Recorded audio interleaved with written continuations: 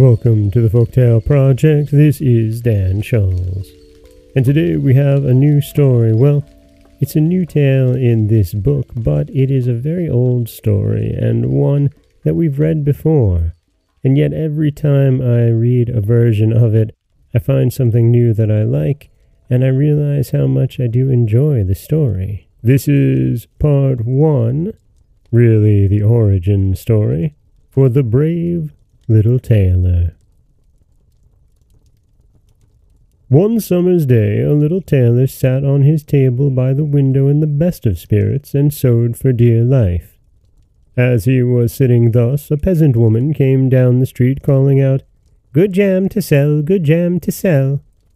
This sounded sweetly in the tailor's ears. He put his frail little head out of the window and shouted, "Up here, my good woman, and you'll find a willing customer." The woman climbed up the 3 flights of stairs with her heavy basket to the tailor's room, and he made her spread out all the pots in a row before him.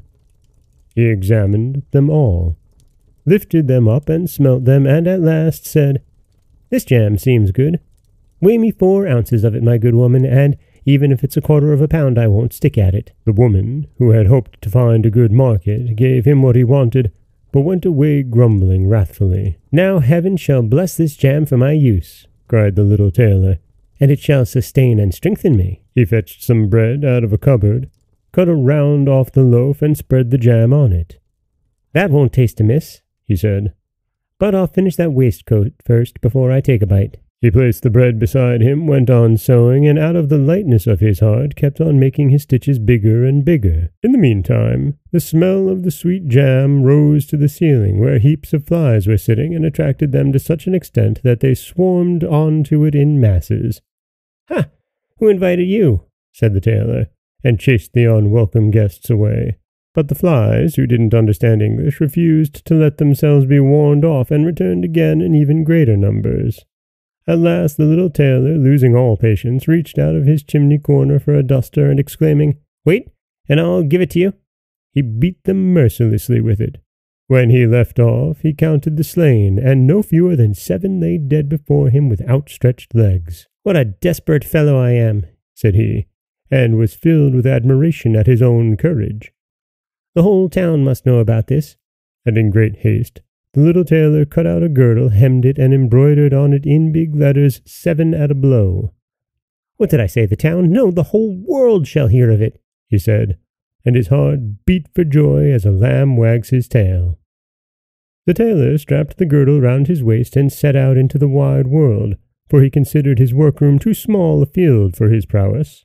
Before he set forth, he looked round about him to see if there was anything in the house he could take with him on his journey, but he found nothing except an old cheese, which he took possession of. In front of the house he observed a bird that had been caught in some bushes, and this he put into his wallet beside the cheese.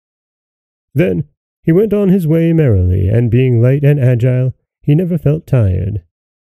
His way led up a hill, on the top of which sat a powerful giant who was calmly surveying the landscape.